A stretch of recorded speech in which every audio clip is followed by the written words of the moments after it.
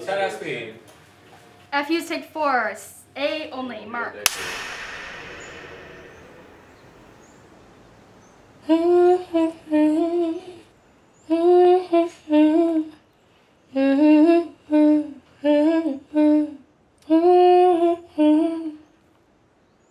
What do I believe in? Light in your eyes on the darkness, I see rose-colored vision. I feel like R&B is hard to define because it's grown so much from its original origins.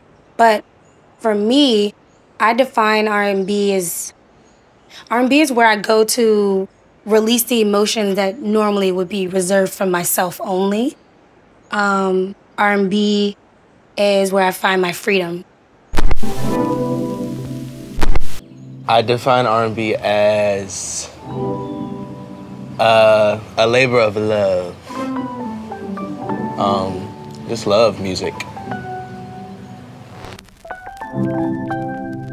It's allowing yourself to be vulnerable, you know?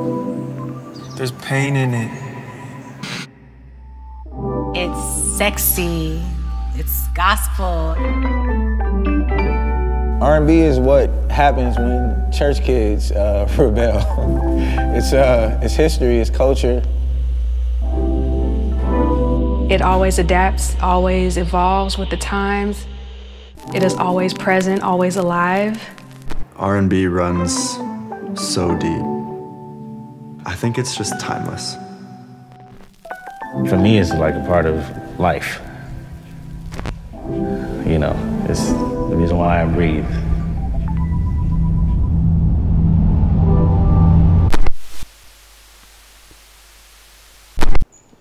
My earliest memory of music has to be, you know, just my parents. You know, my mom and dad, they're musicians. My mom had a bunch of records.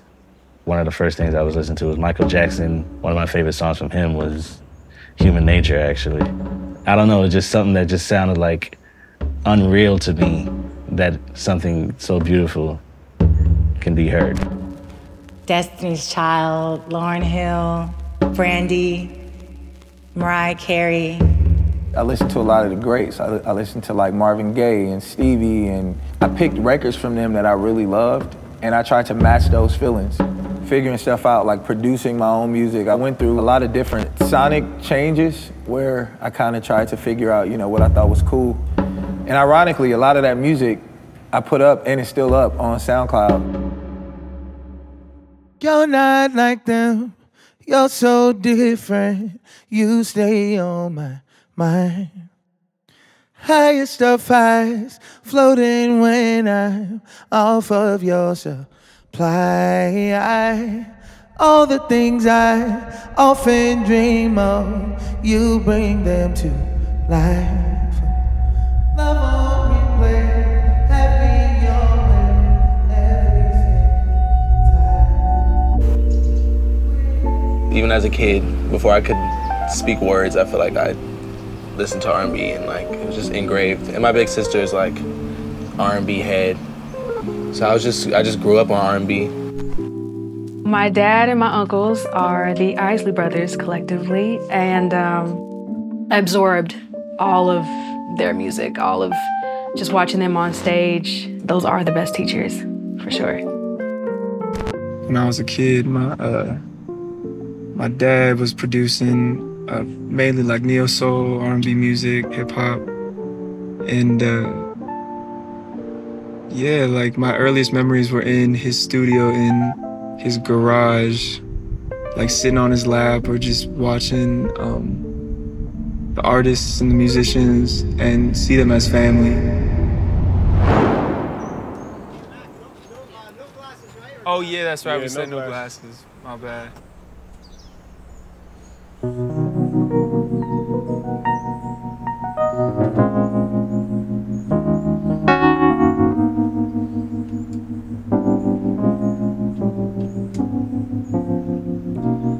I guess it got a little awkward, but still we have a little moment. feel like we only moving backwards, but still we driving, never stopping. Your eyes are always I create based on how I feel in that moment. I can't force like a feeling, and I can't force a hit or a song. You know, it's either gonna happen or it's not gonna happen. And sometimes it happens with people you would not expect it to, you know?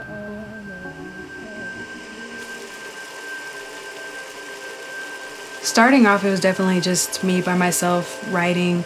Writing was and still is therapy for me.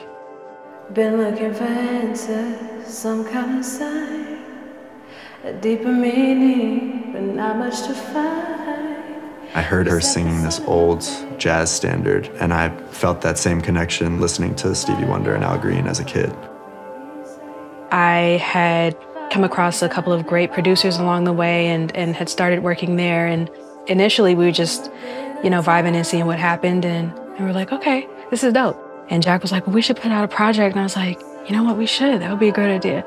So that was the beginning of Marigold, and here we are. To this day, I still feel like our creative chemistry is pretty unmatched.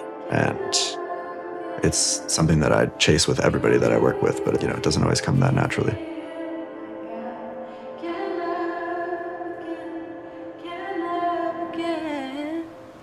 You make me feel like I can love.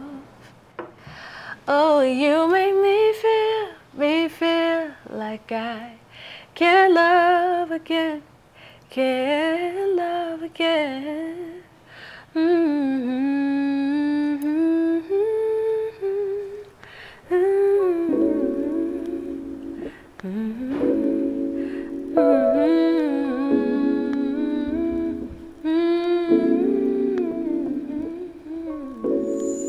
I'm all about like finding your avenue to express yourself that just feels natural. R&B always felt natural to me.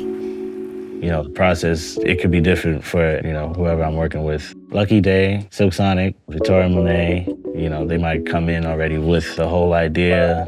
Another one, we, you know, just trying stuff, and, you know, you might create something special, you know, just to keep it loose and just let God happen in the room is my main thing. My writing process is very open. I start with melody first, always. I just go in the booth and hum. Sometimes words will come out that'll like help me build the song. But a lot of the times I just be in there like, just, you know, whatever comes to mind. And then I like add structure, make it like an actual song.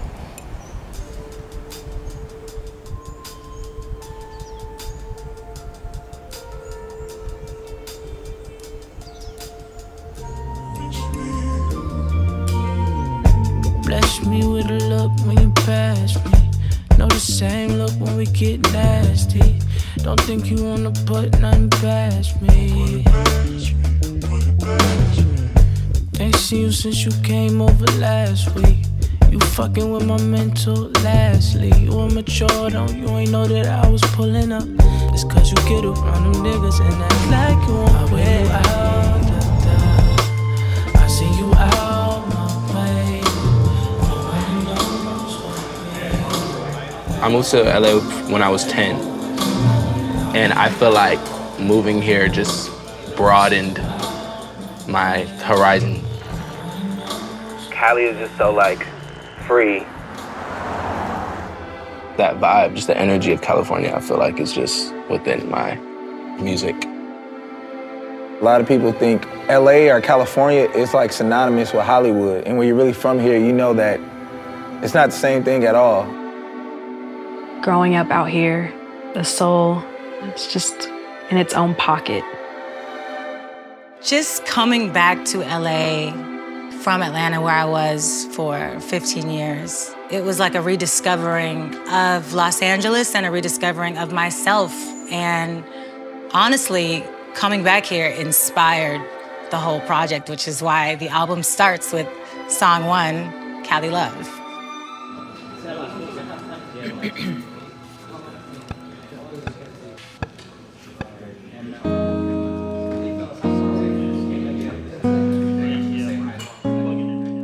anything that grows is gonna change. As long as we're not afraid of that change, R&B is going to be good. Soul knows no age to me. Because I think if you have it in you, you just have it in you. Once again, it's just like this feeling that you can't deny that R&B has. It's literally the main genre that everybody pulls from. I've been counting sky miles, just a few clouds floating between you and I. I've been taking my time, nothing feels right, something in the air supply.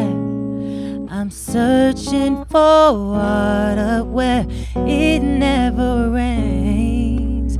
I'll just stop looking for love in LA, 'cause you could write it. I hope to just like make a positive impact on this world, you know, no matter like what it is that I do. I just want to be a voice for connecting people and like bringing people together, you know? I don't know what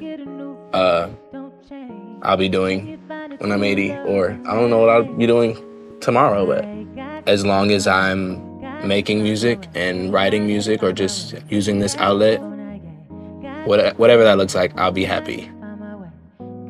I hope that people will be inspired to take risks or to, you know, do something that they've been afraid of. I hope that people will heal. I hope that people believe that self-love is first and foremost, and it's a lot of different things, but but I hope that they walk away with one or some of those things listening to me.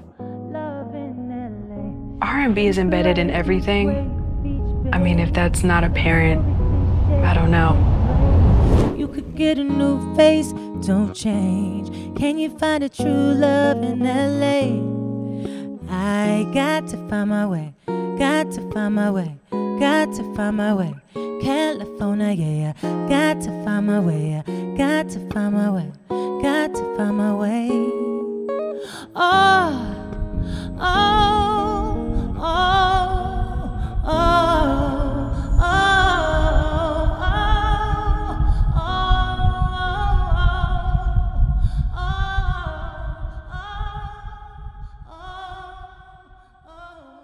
Yeah, it's important to keep it alive and like just keep doing what feels real. Cause that's really R&B, like the R stands for real. I'm so sorry. I was gonna let it rock. The R stands for real. I think that's it. Let's keep it cut. Oh my God, the R stands for real. I'm about to call my sister.